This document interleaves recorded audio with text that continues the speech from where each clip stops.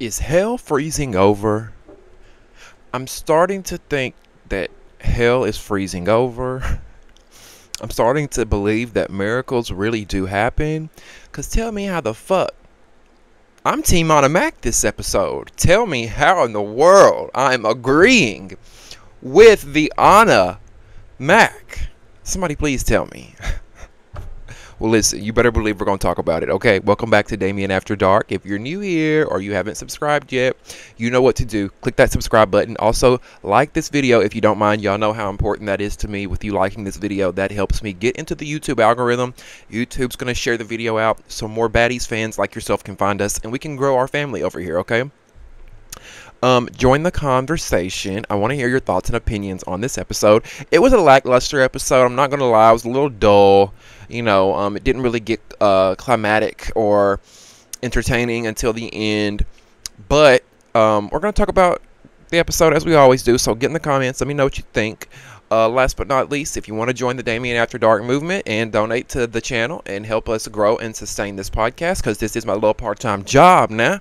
In the description box below will be some ways that you can donate, and I love you guys so much who like my videos, subscribe, watch, even those that are watching and not commenting. I see you. I see you. I have people come in here all the time like, I don't comment much, but I just wanted to say this, or so. I love you guys, okay? I call you guys my watchtower watchers. Y'all are watching from the watchtower, and that's okay. Look at this necklace I got this weekend. I wanted to show you guys. I got it for my dog, Cooper. Y'all seen Cooper. I've brought him up here before, but he's camera shy. He's not like his daddy. He don't like being on the camera. But it's a little pride necklace, and it was on sale at the pet store for like $4, and I was like, this is so fucking cute. I would never wear something like this because I'm not a big color person. I like neutrals. But I thought for him it was so cute, and I can actually double it up as a bracelet. Like, it would actually fit as a bracelet, like, perfectly. I just thought that was so cute. Anyway, let's get into the episode, okay? Now, like I said, the episodes are starting to get a little lackluster. We're losing momentum. To be honest, this episode could have been the finale. We don't need 20 episodes, Zeus. 12 to 15 are more than enough, okay? Now, we see Biggie and Anna talk about the party, Lemon Pepper's party, what went down at Lemon Pepper's party. They talk about how E.T. showed up to the party, and they mentioned that Taseki and E.T., the conversation that they had. We know that Taseki and E.T. moved past their differences. They talked about their issues. They squashed it, and they moved on. But Anna and Biggie aren't really feeling it. They don't really like the fact that they squashed it and they moved on. They didn't really care for that. But my thing is, because Anna and Biggie are saying, like, oh, they're besties now. But I didn't take it as that. I took it as two women squashing their issues and moving on. So there's no animosity. And so that they could be cordial in a room. I didn't take it that they were BFFs. It's giving insecure friendship vibes. I don't like that when people do that, when friends do that. Like, I don't know. Y'all need to stop worrying about who's friends with who. And just worry about keeping your own friendships together, right?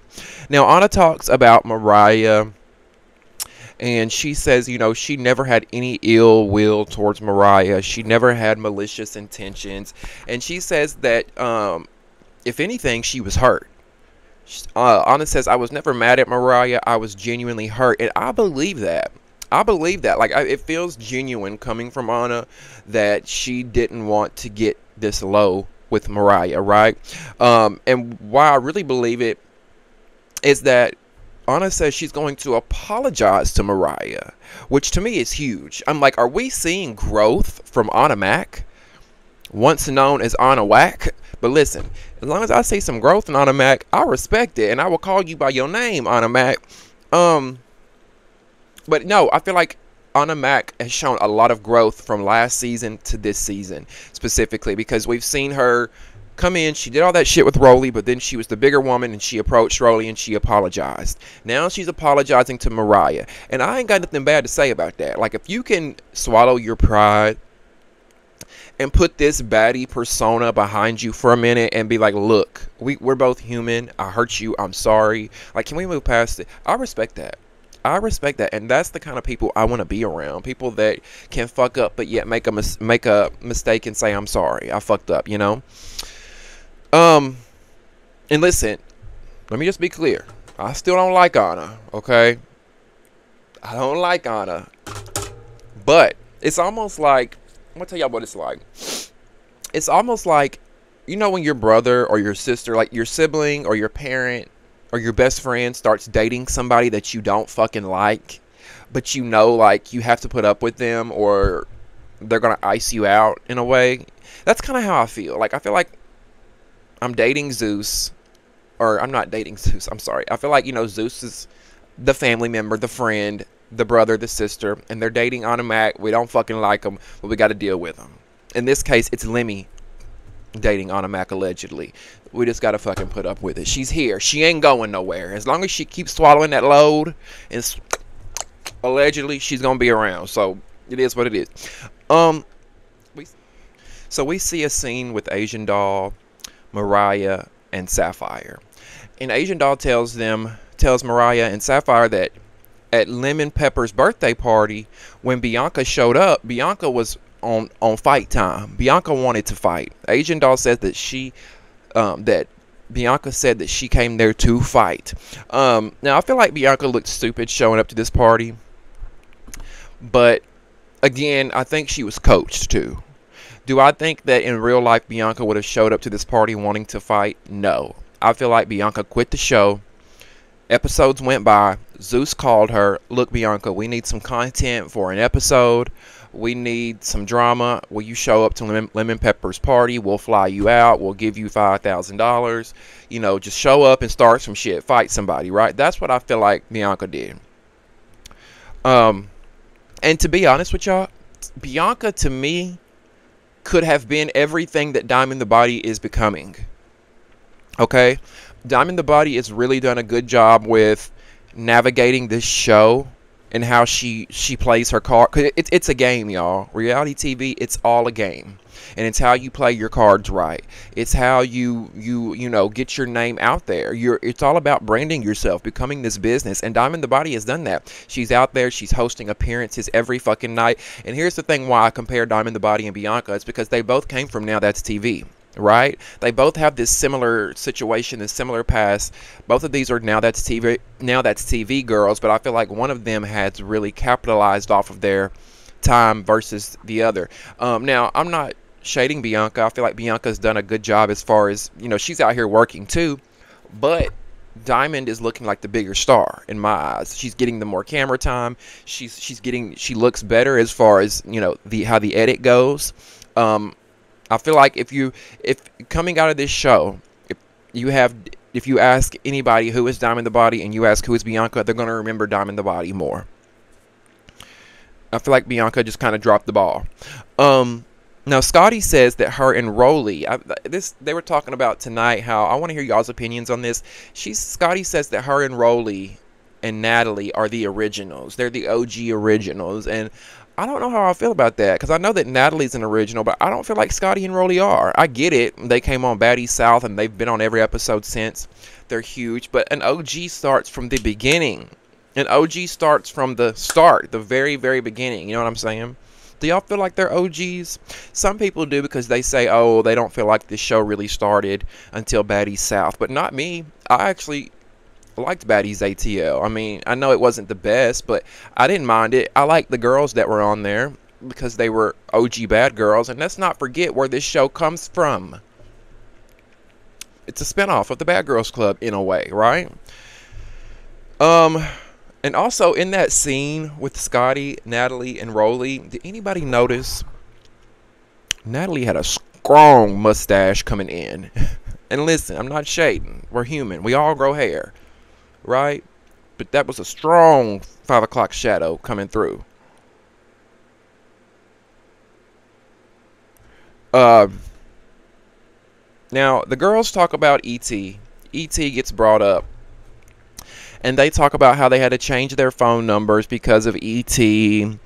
and they say that it was so childish that she did that, which I don't really get, because E.T., you've been on this show, you understand the magnitude of leaking somebody's phone number, what that could do, right? Like, I don't understand why she did it, with her being on TV and having all these crazy Baddies fans potentially come after you. So yeah, we see E.T. come in the episode later. We see E.T. versus Rolly. That happens later. We'll talk about that. Now, Scotty asks Natalie if E.T. and Bianca are just there for the party, or if they're going to be around. And Natalie says, that they're staying for dinner. And we all know what that means. They're not staying for dinner for nothing. But my thing is, we didn't see them tonight. Did y'all notice that? At the dinner, we didn't see E.T. or Bianca. So that just makes me wonder, like, are they coming in next week? Are they going to be a surprise? I don't know. We didn't see them in the sneak peek for next week. Did y'all see them in the sneak peek for next week? I didn't see Bianca or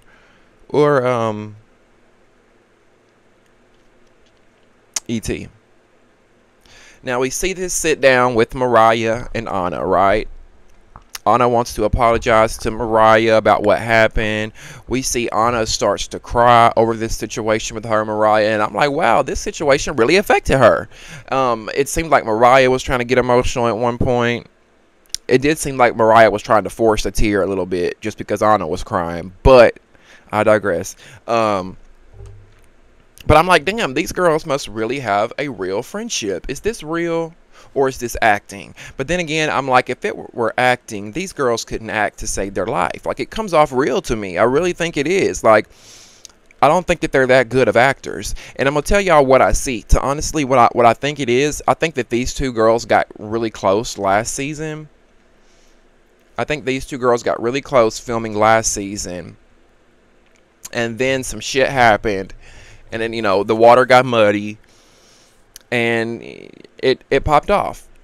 And to be honest, Mariah's mom should have never even been there in the first place, especially if she's messy like they say she is. They say Mariah's mom's always into bullshit. She should have never even been there, and this would have never occurred. But it is refreshing. It is refreshing to see some resolution on this show for once. Like, I know we watch for the drama. I know we watch for the fights, but it's always combative, always. So to see somebody let their walls down, let their guard down, be vulnerable, and say, "Look, bitch, I'm sorry," we crying, like, what I mean? That's real life. That's real life. I appreciate that they can put that Baddies persona aside and just be real. I want to see the real life emotions. You know what I mean? The real life shit.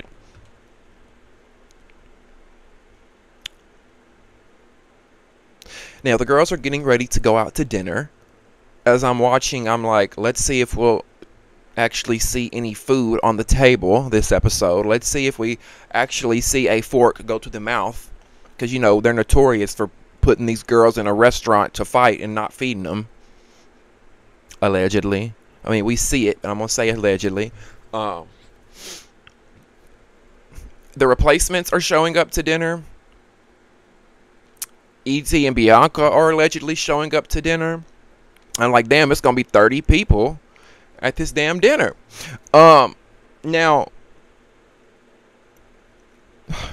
oh, child, somebody please help Pork Chop.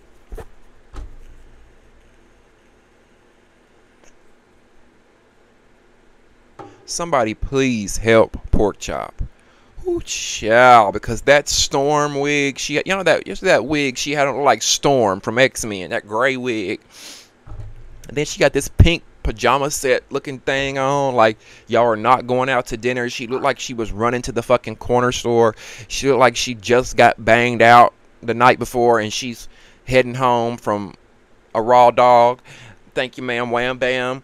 Like, that's what it was giving me. It was not giving I'm going out to dinner. Like, girl, and some people are like, well, that's just meatball. That's just meatball. Like, no, that's just tacky. Like, be presentable. Come on, girl. Come on. You're on television. You're going out to dinner. We're going out to... And to be honest, if I'm going out with a group of people, I don't want us to all look good and we got to scrub in the mix. You know, we all looking our best. We all smelling our best. We all hyping each other up. Girl, you look good. You look good. You look good. Yes, girl. And then you got old pork chop scrub over here, looking like she stank. Looking like you don't have the means to do something. Now, I get it. Look, y'all, I don't want y'all to get this twisted. I'm not saying pork chop has to be a girly girl, glitzy, big hair, heels, jewelry. No, I get that's not realistic. Everybody's not like that. But at least look a little bit presentable. You know, she could have put on a cute tracksuit or something. She could have threw a cute tracksuit on, some J's, a cute wig, and called it a day. Missy Elliott's a good example of somebody, you know, who doesn't like the girly aesthetic, but she still look cute. Da Brat. Right? Like, you can be masculine, you can be a tomboy, you can be whatever, and look presentable and look cute and not look like you just woke up and rolled out of the bed.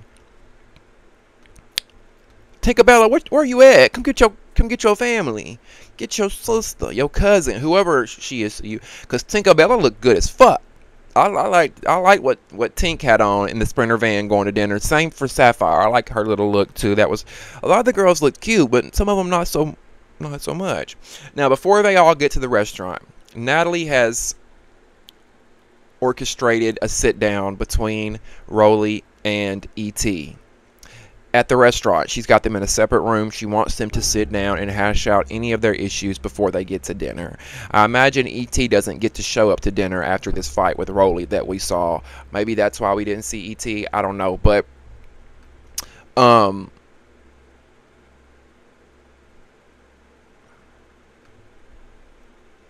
so E.T. walks in.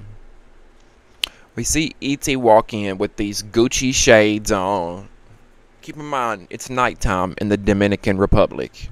Okay, it's nighttime, and here go E.T. with these big Gucci shades on. I mean, Lord have mercy. Then Rolly gonna eat her up in the confessionals with how she looked. Rolly ate her up, talking about her rainbow two-piece, this cheap wig that she got for free for doing promo on Instagram, and then the big fake Gucci shades. Oh, child. I'm sorry, E.T., but those Gucci shades, like what you were trying to give was not giving what it was supposed to give. I ain't never landing that interview with E.T. if she see this. But I'm sorry, I'm not going to lie. I'm going to keep it 100% real. They sit down. You know, Natalie brings up the leaking of her phone number. She can't get past that E.T. leaked her phone number because Natalie says that she had that phone number for years. And I understand. And anybody that's had a phone number for a long time, they understand, right? I had a phone number for 17 years. 17 years. I had a number that I had gotten in 2007 that I had to give up. I think it was 2007, somewhere around there. I had to give up because when I swapped my phones over, my carrier wouldn't transfer the number, and I was so devastated. I'm like, oh my God, I've had this number for so long. So I get Natalie's frustration with that one. Like, it is frustrating because then it's like everybody that knows your number by heart, that has had your number forever, like you got your number and on, you know, on all these different bills, you know, different people have your phone number, the doctor's office, all that good stuff, and then you got to change it. Now Natalie says in her confessional, which I thought was interesting, in Natalie's confessional, she says she hates E.T. She said she hates E.T. and that she cannot stand her. And I'm like, ooh. I don't think E.T.'s future on this show looks bright. I don't think she'll ever be back after this season. I think they gave her this little cameo to tie the story up. Just, you know, to give us something else. And I think after this season, I don't think we'll ever see her again. I don't think that we'll ever see her on Now That's TV either. Does Now That's TV bring their talent back when they go to Zeus? When you trade? Now they get to talking about what really happened, right? What's the problem? Why did E.T. run up on Natalie? Right, we've talked about that in the past. But E.T. says that Natalie called her when she was in a vulnerable spot. And she says she thought that Natalie understood what was going on. And I'm like, that doesn't really give a lot of context as to why you're upset. What, you vented to Natalie and what? Like, I'm confused because it feels like E.T. expected more from Natalie than what she was given. Like, what did you want her to do? Give you $100,000 check, put you on Baddies season 6, 7, 8, 9, 10, buy you a house? Like, I don't know. Now Natalie says, she tells E.T., you know, she's open to an apology. She's like, you know, I want to know like what we're sitting down and talking for. I don't have any animosity towards you anymore, but if anything, I would like an apology because you, I never done anything to you, right? Natalie says, I feel like I never did anything to you. And again, E.T. never specified what Natalie did to her. Like, it's all this bullshit and this fluff. It's all about her feelings and what she feels. Like, no, let's stick to the facts. What did Natalie do to you?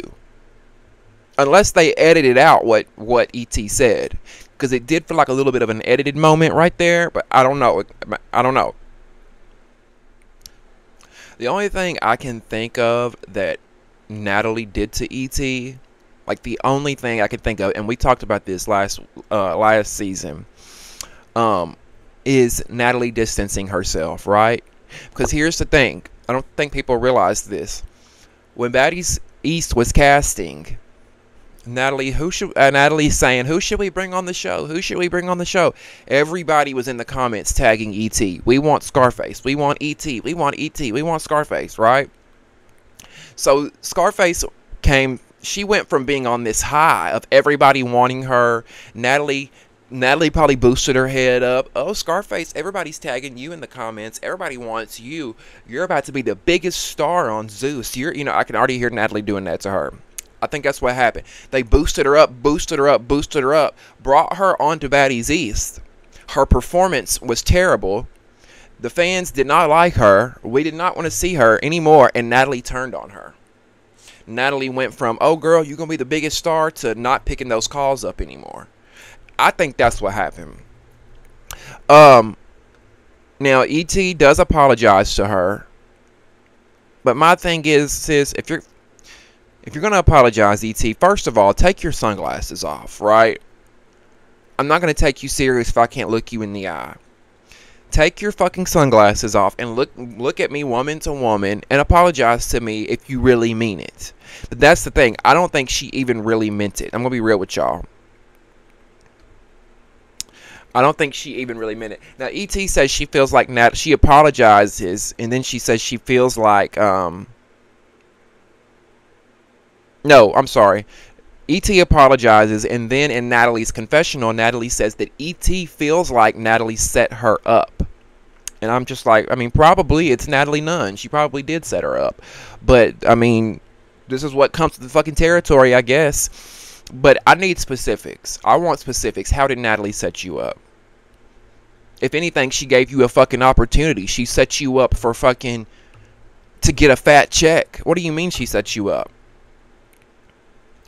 She gave you a chance. And this is what I get. This is what I be seeing what Natalie be saying. Because Natalie's, you know, she's like, I give these girls opportunities and they turn on me. And I kind of can see it. Because I'm like, what are the specifics? How does she turn on you? At the reunion? I don't know. It just feels like E.T.'s playing the victim a bit. Like, it doesn't seem like a lot of accountability. In my opinion, if that was me, I would have come in there with my tail tucked between my legs. I would have been very apologetic. I'm so sorry for what happened.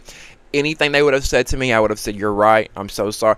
You know, I would have gave them what they wanted because E.T.'s goal, let's be real, her goal is to get back on the show. That's why she's there. To get that paycheck and to get back on the show because she feels stupid for making the moves that she made last year. She you know, and to be honest, I feel like that's the only reason she's apologizing. She wants back on the show. I mean, think about it. You did all last season with these girls, and then you have to come back for an episode and watch these same girls. They're having fun. They're making this money. They're traveling to all these different islands, and you could have been there, but you're missing out on it. I'd be salty and mad too, right? I'd be salty and mad too because E.T. could have easily made $50,000 to $100,000 to do this show. $50,000 to $100,000 is what she probably would have got paid to go to the Caribbean for 3 weeks, 2 weeks, however long it is. Now, I thought it was a little sus in Natalie's confessional. She says that she's not going to hit E.T., but Rolly, do your big one. And I'm like, was this planned? Did you and Rolly plan this, Natalie? Was this a setup? Now, Rolly confronts E.T. about her issues. We see Natalie talk to Rolly about her issues. Now we're seeing we saw Natalie confront E.T. with her issues. Now we're seeing Rolly confront E.T. And Rolly says, you've been doing all these interviews, talking shit. And y'all know we've talked about some of those same interviews here on the channel. Back when E.T. did these interviews. Now E.T. is backpedaling when Rolly's bringing it up. No, well, E.T., it's clear, it's day. It's on Instagram still. It's still on YouTube. You can find the interviews that you did. You said it. You was like, even Rolly brought up when the interviewer asked, "Are you and Rolly still friends?" And you went. We saw Rolly bring that up. I remember that interview. And then you want to backpedal and act like you didn't say what you said. But then she kind of the part that really threw me off was when E.T. says she leaked it blew my mind because E.T. said, "I leaked your phone number because you wouldn't answer my phone calls." That blew me, y'all. That blew me right there. I was like, oh, hell no. E.T. is one of those friends that feels entitled to your friendship. E.T. is one of those friends that anytime she calls or texts, you better answer right then. And if you don't, she's mad at you. I don't play those kind of friendships. And Rolly was stunned herself. She was like, "You're fucking weird, bro. You're childish." And Rolly is so right. Like, she said this was kid shit, and I agree. It's so childish that you got upset that Rolly was not answering your phone calls. Is she your woman? Is that your girlfriend? Are y'all eating each other's pussy? Why are you so pressed that she wouldn't answer your phone calls?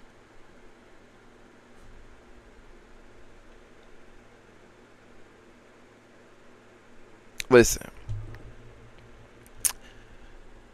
I am not entitled to answer anybody's phone call. I don't care who the fuck you are. And that is something that I think people need to realize.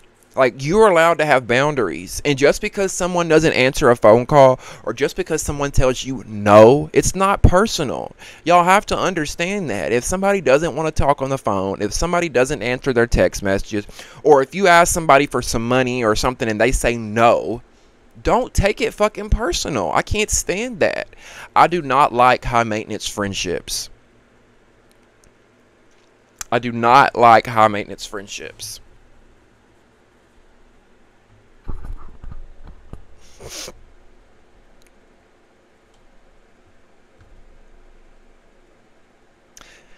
Now, Rolly walks off. And she's cussing E.T. out. They're going back and forth. And Rolly chunks her purse at E.T. And baby, they just start going at it. Bop, bop, bop, bop, bop, right? They start going at one another. It was a good fight. That was a good fight. We ain't seen a fight like that a long time in Zeus. Because the security waited a good 5-10 seconds before they stepped in. But they was blowing blow for blow to each other's head. Baby, I was beat that hoe, Rolly. Fuck that hoe up, Rolly. I was cheering Rolly on to stomp her ass. Do you hear me? I was weak as fuck. Rolly called her a dirty ass, pissy, pussy ass bitch. Not the dirty, pissy, pussy now. She said, "You dirty, pissy, pussy ass bitch." And all E.T. could say was, "God love me." Does he? Because I beg to differ. Because look at the situation you're in, E.T. Like, does he really love you? That sounded so wrong. I'm sorry, y'all. I shouldn't have said that. But, that just sounded stupid. God loves me. That's your comeback, really? And I agree with Rolly. Rolly told her, you're never going to make it out. I agree with her. E.T. has still got that mindset. You know, she's still got that broke mindset. She'll never make it out because she has this victim mentality. E.T. has this mentality that she was supposed to be given everything. She's supposed to be carried. You know, all these girls are supposed to be loyal to her, lick her ass, yada, yada. She, like, sis, I agree with Rolly. You're never going to make it out if you don't change that attitude and change the way you move. I mean, E.T. fumbled the bag so hard, y'all. She fumbled the bag so hard. You showed up to fight for $5,000 when you could have been on the show for $50,000. You played your cards right or wrong, sis. Like, literally, just like I told y'all a second ago, fans were begging for this girl. Begging for this girl to be on the show. I saw it. That's not speculation. I remember going to one of Zeus Network's posts when they said, who do you want to see on Baddies East? And every damn near comment had E.T. tagged. Like, the fans were begging for her to be on this show. She went from there, got the chance to be on the show, and fumbled the bag. She played the game wrong. Now, Biggie's one that I don't care for, but Biggie is one that's played the game right. She auditioned. She's 3 seasons in. Biggie's probably making big bank. Okay? Big bank. Big Dominican bank. I'm going to give it to her. I don't like Biggie, but she's played this game smart. Rolly told her. Rolly was eating her up. Rolly was eating her up. Rolly told her, now you're going home broke. Now you're going home with nothing. And E.T. said, I'm booked and busy. Baby, you might be booking a few clubs here and there for $1,000, $2,000 a night for an appearance. You know, you might be booking that. And I'm proud for you, E.T. And I hope you get a lot more bookings. I really do, because I don't ever want to see anybody struggle. But I guarantee y'all, like bookmark this video. We can come back to it. I guarantee you guys that nobody's going to be checking for E.T. in a year. Nobody's going to be checking for E.T. I mean, I give it to the end of the year, actually. This is probably her last appearance on a show. Like, nobody's going to be checking for her. I hope you save that money, sis. I hope somebody gives her a chance. I hope she gets to be back on TV. I really do. But I think you're going to end up back at the IHOP. That's the way it's looking. Now, let's talk about this dinner at the end of the episode. What the hell they got going on with this dinner? Looking like the Last Supper, bitch. Y'all see that long-ass table they had? Like, damn. Looked like the last motherfucking supper. Now, Natalie tells all the girls, they're all sitting there, the replacements, everybody, and Natalie tells the replacements that they're finally moving in the house. Which I feel like is stupid. Originally, when I'm watching this, I'm like, the replacements should have already been in the house, right? By the end of the episode, I changed my mind. Because the replacements were doing the absolute most. Like, what are y'all doing, right? What are y'all doing? We're about to get into that. Natalie says Asian doll now has a baddie chain. I thought she had a baddie chain weeks ago. I don't know, but apparently they bring up Asian doll and her baddie chain. Now, of course, here go Hater Pork Chop. Hater Pork Chop can't stand to see anybody else get some shine. She over here. And what's it take to get a baddie chain? What I gotta do to get a baddie chain? And it's like, girl, is it that important to you, Pork Chop? Do you need validation that bad, Pork Chop? Do you? Because you won't let go of the baddie chain. You in that storm wig. Now, don't get me wrong. The question is valid, right? It's just who it's coming from. The question is valid. What does it take? What does it require to get a baddie chain? It does look like Natalie has favoritism. What did Asian doll do? She literally touched down and did nothing, and you gave her a chain. Is it because she's a celebrity guest? I mean, the question is valid. It's just I don't like it coming from Pork Chop because she gives hater vibes. She gives hater energy. She wasn't even happy for her own sister getting a chain. That's why I don't think it's her real sister. And hell, them chains probably turn your motherfucking neck green anyway. Okay? I wouldn't want one no damn way. Who gives a fuck? We hear Gretchen say it's her last night there. I'm like, Jayla, why the fuck do you have to announce it? We don't give a fuck. She says that Gretchen says her elbow hurts really bad. Like, girl, what? Go to the fucking clinic down the road here in the DR and take a Percocet and call it a day. I feel like it's another reason why she's going home. I don't feel like it's her elbow. I'm like, Jayla got a fucking hole bit in her chest. She's still there. And she didn't have to announce it to everybody. Bye. We didn't want you there. No way, Gretchen. The girls didn't like you. The fans don't like you. Sayonara, ho. And I thought Gretchen made it to the very end. Because somebody said at the beginning of Baddies Caribbean that Gretchen makes it to the very end.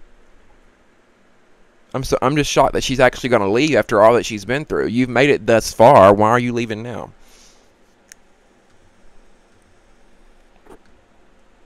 Now we see food come out on plates. I'm shocked. I'm like, wait a minute, they get to eat?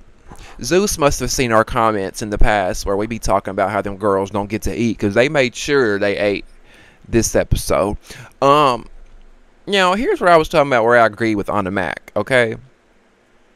Aside from Anna Mac apologizing to the other girls and her showing growth, Nunu, out of nowhere, decides to bring up Anna Mac and Mariah's situation at the table and how she didn't like it, and how if that was her mama, she would have stomped somebody's ass right then and there. And I'm just like, wait, what? What do you have to do with any of this, Nunu? What are you doing? You look stupid. Sit down, sis. I'm like, oh my God, I'm on Anna Mac's side. Like, and it also looks crazy, too, because Anna Mac's like 21, 22, 23, and here you got Nunu over here, a mother to a 16-year-old. Nunu's probably almost 40. You over here beefing with this little young thing for no reason. Like, I get it if Anna Mac gave her a reason to beef with her. The age thing would be out the door. But it's giving Nunu that you're just looking for a storyline, you're looking for a moment, you're looking to be recognized, and it's at the expense of Anna Mac. Now, Nunu says that she lost her mom a few years ago, and that's why it's sensitive to her. And I get that, but nobody came after your mom. Like, this has nothing to do with you. And here's another thing.